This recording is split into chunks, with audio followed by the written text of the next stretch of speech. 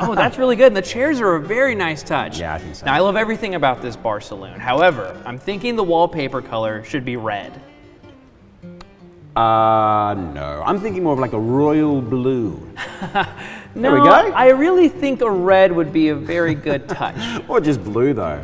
So. It's funny, I hear you, I see you. However, red fits the theme better. Blue. Red. Blue. No, let's go back to red. Blue. No, red. Blue, We'll keep blue, it at red. blue, And wait. This That's is not millions good. of dollars worth of tech. Okay, yeah. We are here about to enter the Epic Games Innovation Lab in Los Angeles, California. And inside this building is the Volume, the same technology that they used to film The Mandalorian. And we're going to get to shoot a scene with the director of photography of The Mandalorian. Unreal Engine 5 powers this whole thing, so let's check it out. Let's go play. Epic Games invited us for an exclusive tour of their Los Angeles studio where they run Unreal Engine 5 on a huge set of LED screens. They call it the Volume. This is the same technology that brings all of our favorite video games, TV shows, and movies to life. But what exactly is the Volume? The way I try to explain the volume to people, especially the LED volume, is that you are in an immersive 3D virtual/real environment. I think the trick is to not think of it as a virtual environment. Imagine that you are in that space and you have a static depiction of that, and when you look through the camera, what the camera is seeing is a complete integration between the physical reality and the virtual reality. That looks real. I'm in a cave right now. Combining physical and digital elements, especially on set, hasn't always been this easy. It took filmmaking technology decades to get to this very expensive interactive visual environment. And they invited us knuckleheads to play with it. Nothing to see here. Just playing with multi-million-dollar. That's correct, we are knuckleheads, and we did get to film a scene in the Volume. And while these big LED screens are the cutting edge of movie tech, it's actually based on an old idea. Baz, you're the cinematographer of The Mandalorian. Tell us all the history. Maybe a little history. There's always been rare screen photography where, you know, if Cary Grant and whoever's next to him in the car is driving along and there's a film of Rome playing in the background, and, you know, it's basically an image that makes them feel like they're in a car in Rome. But you can't move the camera, it's a fixed point image. So as soon as you start moving the camera, the background falls apart. Yeah, so instead of filming real life footage to put behind the actors, the Volume uses a CGI environment created in Unreal Engine 5. If you've played video games like Fortnite and that Matrix Awakens demo, I only play Fortnite. I'm serious, I'm like level 100. you've seen what this baby can do. So what we're starting to see now is the game engine is getting good enough to render things photoreal, but at that 24th of a second or 48th of a second. So all of a sudden, there's a lot of interest in this because of what it's doing is it's opening up the opportunity for your heads of department, right? Your DPs and your art directors and production design and your director and all of the different folks to actually collaborate on the image itself. Similar to filming on location, Unreal Engine can render miles of any digital environment onto these massive LED screens. And thanks to Unreal's tech, the camera directly communicates with the surroundings on the video walls in real time. All right, let's do it. Beautiful town. Oh my goodness, that is, how are you, this is how I normally walk. Essentially, this is a very expensive motion captured camera. A lot of bells and whistles, and it's very light for testing. You see we have a rig rail, we have some pieces on top, and of course we have our lenses that we can play with just like you can at home with some basic photography stuff. The difference being that we are tying this directly into Unreal Engine, so we can capture live footage with a digitally tracked environment. See all those infrared cameras? There's a ton of them around the stage because they're used to track the camera's exact location relative to the CGI background. You see how the background moves behind Ben and I as the camera moves? Yeah, that's the big magic trick that makes the Volume so special and makes us look cooler than we actually are. Speak for yourself. No can do. Yeah, so these are essentially what you see in your generic motion capture Volume, right? Infrared cameras have been around for a very, very long time. We've just kind of repurposed these for tracking whatever we need for motion capture data. That's essentially it. That's the magic behind the sauce here, is because if you don't have this data flowing into Unreal or flowing to the wall, we're stuck with just a background. There's no perspective change. So the more cameras you have shooting into a volume, the more coverage you get. The more coverage you get, the smaller distance you can track. So I wasn't kidding when you say you can go sub-millimeter, and if I just move like that, it'll get picked up in the machine and it will reflect on the wall. So we have an abundance of cameras here just to kind of help us out with all of our research, development, innovation, and testing that we do here at the lab. Oh, jeez. Cover your mouth when you sneeze. So I'm gonna boom a little bit to the right and left and just look at how the scene shifts in perspective. Now, this allows me to go around corners. What you couldn't do before with LED technology as your backdrop for productions was really explore the environment. You were stuck with just the 2D parallax shift that we've had since Snow White. Now you can actually punch in, you can have the stage travel down a road for an infinite car loop. There's a lot more to explore here. The volume is so much more than just Unreal Engine graphics cards and a ton of cameras. It's really just a tool, like Jeffrey. Oh!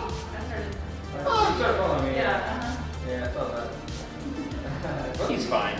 And that tool requires a small army of extremely talented artists to operate it, unlike Jeffrey. Hey. Before they let us play on it, the folks at Epic detailed how that small army collaborates to make insane worlds that wouldn't have been possible for actors to stand in a decade ago.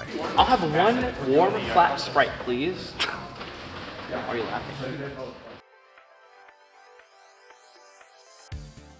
The volume is using a video game engine, but it's not like you can just boot up any world and play around. Well, actually, you can. And now that the filmmakers have input in the building of the digital world, you have the recipe for a whole new level of collaboration on set. When you actually get into an environment, into a volume and you're shooting, I do all of the things that I would do as a DP, as a cinematographer, where I want to line up shots with the actors, I want to control the lighting, work out where I put the lights. I do the same thing, it's a real set. I do all those same things. But the great thing is that I am actually now involved in the creation of those environments, of that digital asset, because when we're building it in pre-production, I know that we're building a lighting environment. I know that we're building an environment that will have light, that will illuminate the actor. What do you want to do? Like, where do you want to move the camera? Where do you want to move the stage? Do I want to pick the stage up and go from being on the ground up onto the top of the building? Wait a minute, hold on, there's a top of a building? Yeah, and it's just there. You can go out and you can scout. And to watch people's minds just blow.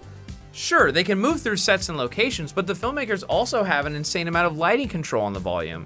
We think of the volume as a big video wall, and it is, but those video screens are just a densely packed collection of LED lights.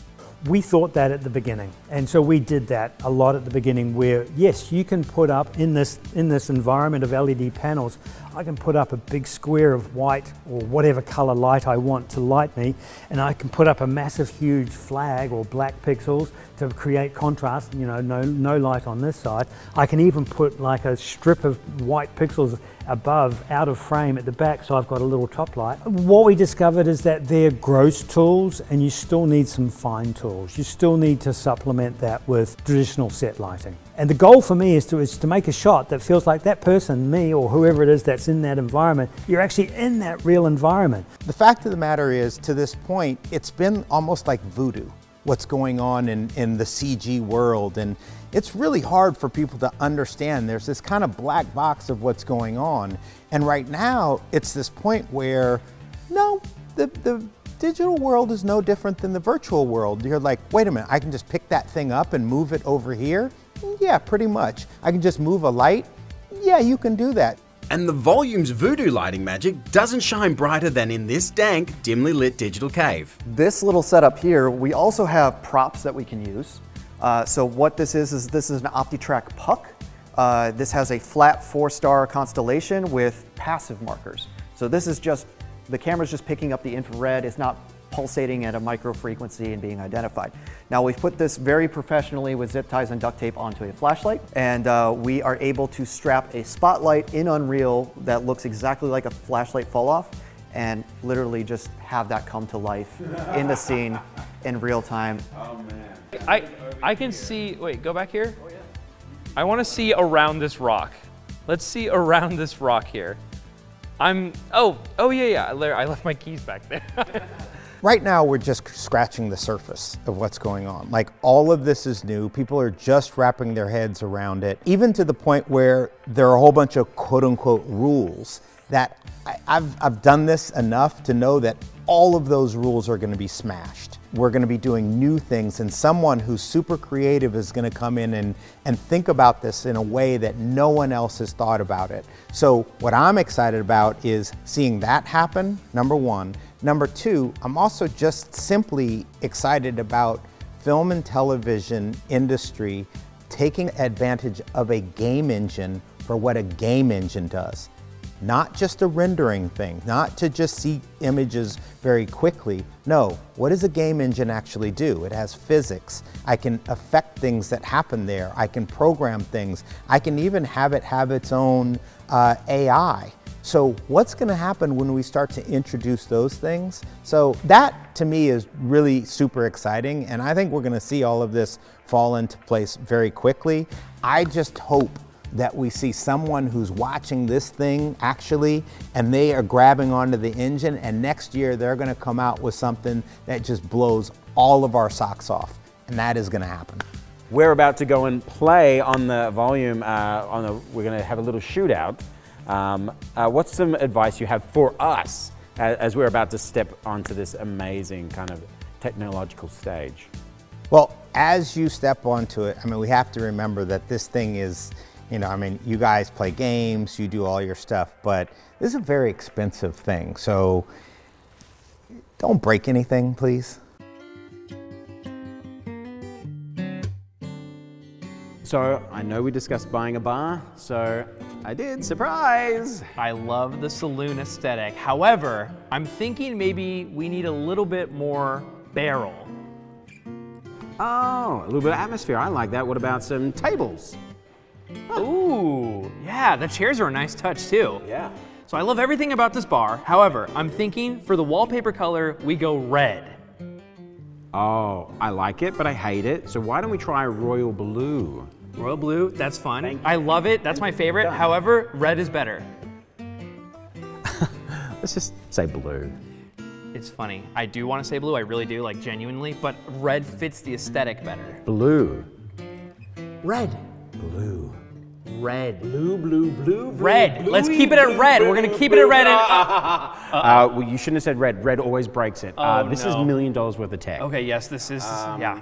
Okay, this is not good. You did it. No, I didn't do it. You said it, you said it. No. It was him. No, okay, this is fine, okay. Let's settle it with the duel then. To the death? Sure. All right, I'm ready. Where'd you get that? I don't know, I always carry it on my knee. Okay, let's do it. I always thought I would kill you. And I always thought we'd be outside for real. Yeah, me too. All right, so it's a duel. A duel.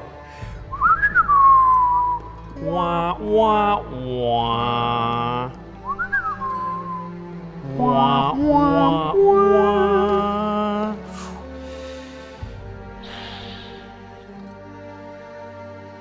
Ow! Oh.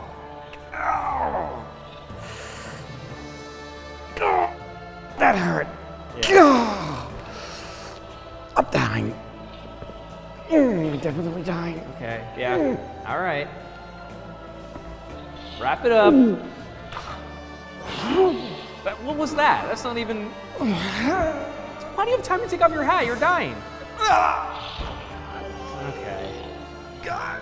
Ow! Yeah, obviously don't touch the... Okay. Okay. Thanks to Unreal Engine 5 and the Epic Games Innovation Lab and the Volume for making all this possible. He's fine.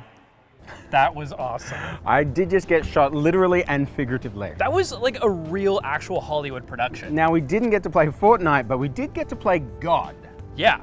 I loved that you can just change anything in the volume on the fly. And I just love that they let us waste millions of dollars just goofing around. Yeah, it was very expensive in there, and we definitely broke it. But hey, movies, TV shows, games, all that's possible. Everything is good, and I love it. And you should follow your dreams. That's what I'm doing. Let's do it.